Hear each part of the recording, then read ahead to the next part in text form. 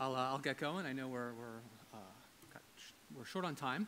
So I got 3 key points to make. I'm going to make them, very briefly in the time we have, but you get the longer version if you look at The Secret of Our Success, as John mentioned. So the first point I want to make is that humans are a cultural species. And by cultural species, I mean 2 separate things.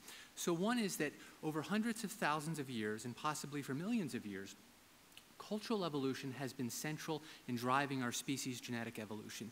And this makes us quite unlike other animals and has taken us off on a different evolutionary trajectory, a distinct evolutionary trajectory.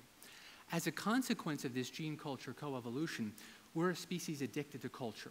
So when we're placed in the environments in which we evolve, we can't survive unless we get a non-genetic download of information that's been accumulating in our cultural inheritance system separate from our genetic inheritance system. This also makes us different from other animals. So part of this means that to do evolutionary psychology, you need to think not only about the genetic processes we need to think about for other species, but also the interaction between genes and culture over long periods of time. Now, I also want to very briefly show you how we can dissolve the intellectually destructive dichotomy that's often set up between culture and learning on one side and, quote, biological or evolutionary explanations on the other side by turning evolutionary thinking and natural selection on how we learn. There's a number of different ways we can do that. And then finally, the last point I want to make is consider the possibility of expanding psychology to make it a historical science. I'm going to leave that a little bit mysterious. All right. So now, in order to make this point that humans are addicted to culture, I want to dip into what Rob Boyd and I call the Lost European Explorer files. There's a whole chapter in the book on what we can learn from lost European explorers. But I have to make a long story short, so this is the story of Burke and Wills in 1860. And if you're Australian, you've heard of them. If you're not, you probably haven't. They were the first Europeans to travel across the interior of Australia, a continent of hunter-gatherers only, until the Europeans arrived. They went from Melbourne up to the Gulf of Carpentaria and then back down, and then things were really going wrong. They couldn't find food, they had trouble with water, most of their camels had died, and they ended up stranded along Cooper's Creek. They were making a run for a police station and outpost, prophetically enough, next to a mountain called Mount Hopeless, which they never got there. But they got stranded because their last camel got stuck in the mud and died. And they couldn't carry enough water across the desert to make it, so they just had to stick by the creek because they didn't have the knowledge to find water in the desert. I mentioned they couldn't hunt or fish successfully, but they did meet a local Aboriginal group, a group of hunter-gatherers, and they were able to get occasional gifts of fish from these guys. And they noticed the women were processing a sporocarp, like a seed, and they were grinding it into a powder and making little cakes about it. So these guys are good Victorian Englishmen, so they figured, well, we can make bread. So they managed to finally find some of the nardo, and they ground it up, and they made cakes and gruel and stuff. And it seemed like they were going to have enough calories. They were getting the fish from the locals. So it seemed like they might make it. The problem is what they didn't notice is that the women were not only grinding the powder, or the sporocarps, they were leaching it, heating it, and then only eating it with a mussel shell, or they were grinding it, leaching it, and then baking it in ash. And this is a special way of processing nardo that's necessary because it's toxic and indigestible, because it has an enzyme in it called thiamase, which depletes the B1 in your body and eventually gives you an awful condition called beriberi. So these guys, and William Wills is actually writing down in his journal the whole time, so you get his experience of starving to death and being gradually poisoned by this. So Burke and Wills die, and their third member of their party, King, wanders off into the desert and is rescued by the Yawantru and eventually rescued by a party from Melbourne. All right. Now, the moral of this story is that Burke and Wills, with months in the outback to try to figure out how to survive, couldn't figure it out. So their instincts were insufficient, no modules fired up, and no generalized intelligence was allow them to do basic things like find water or identify plants. They couldn't effectively make the spears, traps, and fish hooks that the locals use. Now this is contrasted with their camels. So some of their camels escaped, and Central Australia is full of feral camels who have taste and scent cues that allow them to triangulate in on the right food, and they can actually smell water from a mile away. So the camels outconformed the lost European explorers. What they were missing was the stuff that a local Yawantru adolescent would have had, which is this large body of information that's bequeathed to them and is accumulated slowly and often unconsciously, which allows you to do all these things. All right, so that gives you the idea that we're really addicted to culture in a way that other species aren't, and we're dependent on this cumulative body. Now, to get into this, I'll give you one example of how we can begin to use the logic of natural selection to think about cultural learning. So you can ask the question, how might natural selection have shaped our minds to most effectively access the valuable information that's stored in the minds and behaviors of the other members of our social group? And you can think about what kinds of content we should pay attention to, who we should pay attention to, and how we should integrate these different sources of information. There's different lines of theory on that. I'll just mention the who you should pay attention to, because there's been a lot of recent work on this. So learners can use cues. They can look at who's the most skillful or competent. They can pay attention to more general cues of success.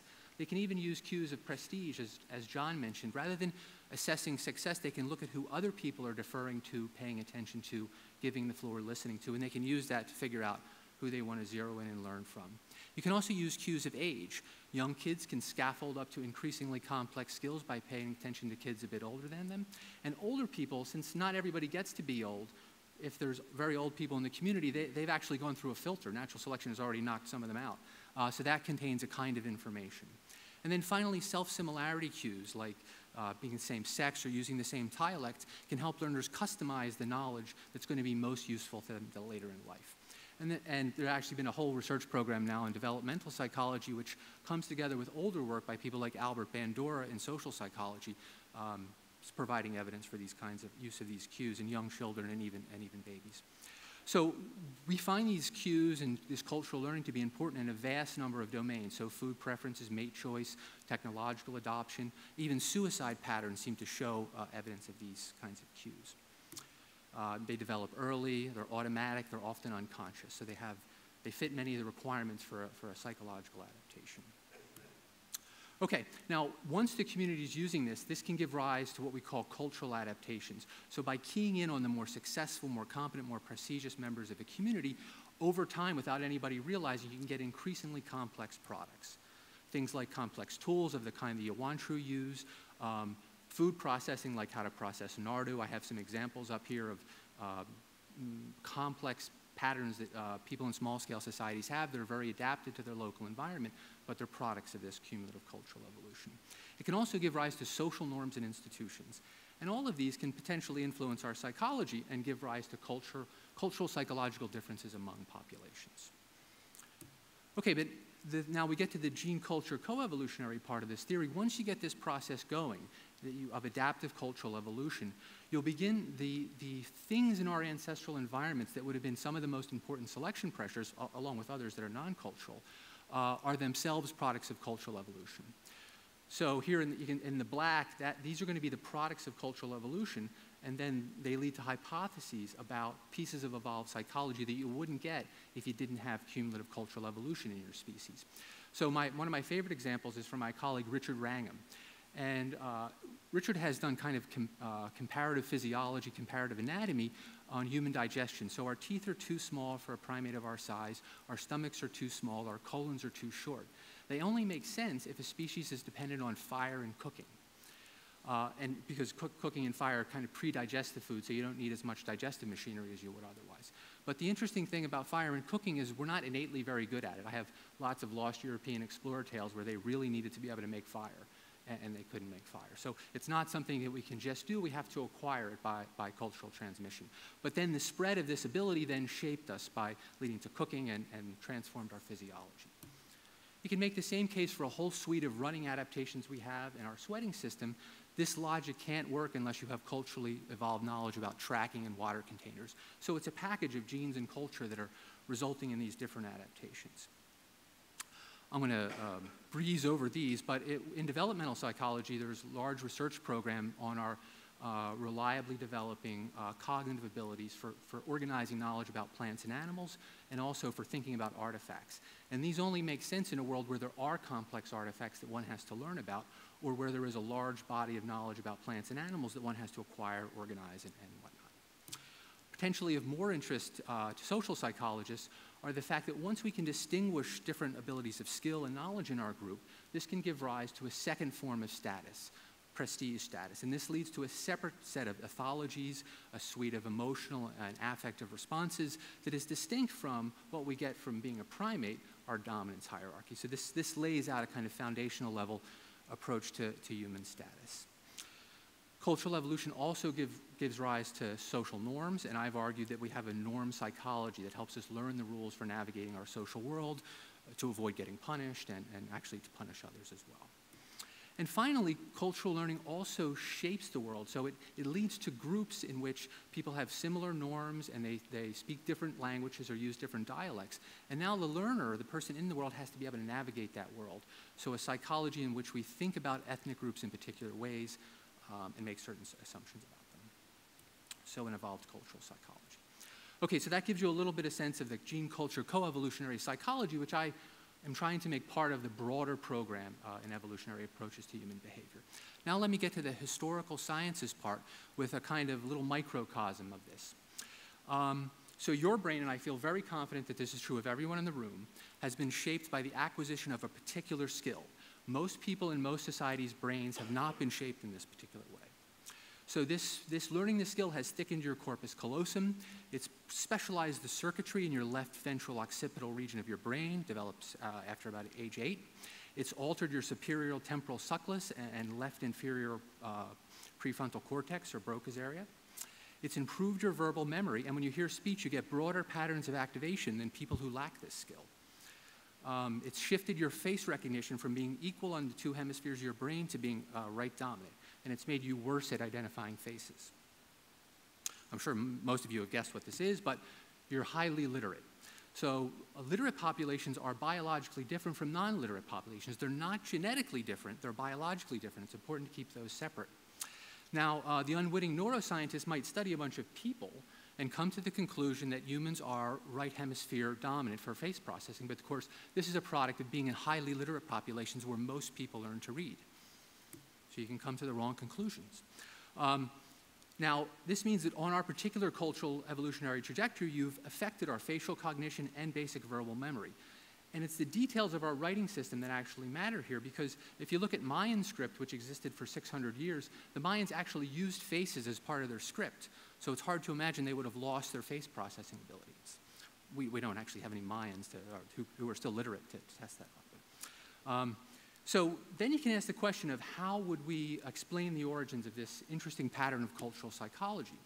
Well, just the evolution of the technology of writing doesn't explain it. So for millennia, people were, there was literacy in writing and stuff, but it was a very small percentage of the population, 10% or less. So you have to ask the question, why was there a period, suddenly it turns out it's sometime in the 16th century, when people become increasingly literate? And I think the best explanation from historians is religion. So Protestantism gets this idea that individuals need to be able to read the Bible in their own language and interpret it for themselves. It's a crazy idea in cross-cultural perspective, but these Protestant individualists had this idea that they needed. So everybody had to become literate, and here you can see the spread of literacy in England and France. The bottom one's illiteracy. Now, it's important to remember there's a biological change here occurring. Corpus callosi are thickening as people are becoming highly literate. So you're seeing a biological change in historical time. Okay. Now, you might say, well, this is just weird, weird. Example dealing very, very specific to reading, not important for other aspects of psychology, but I could show you page after page of plots that look like this, so this is conformity. So this is the size of the conformity effect in the Ash test. This is compiled by Damien Merry. This is weird people and the rest of the world. This is the Mueller-Lyer illusion. This is weird people. This is hunter-gatherers. They don't have the illusion. This is the dictator game done systematically across diverse societies.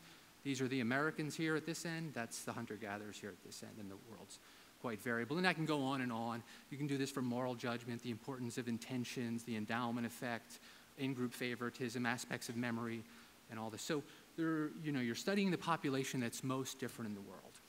Now, I think we can begin to do, so a lot of, we can use evolutionary theory and the emergence, the ideas that we then develop from that for cultural evolution to explain the patterns of variation that cultural psychologists are documenting.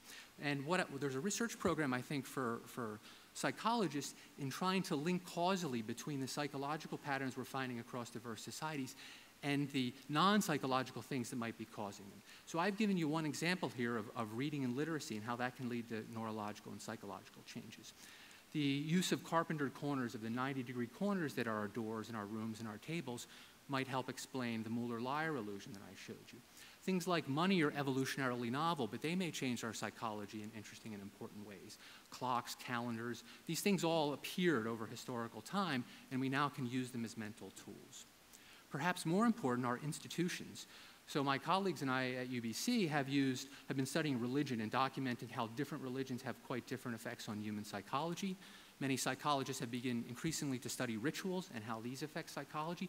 But there are, of course, many more rituals in the world than you could ever study by just focusing on the populations typically studied by psychologists.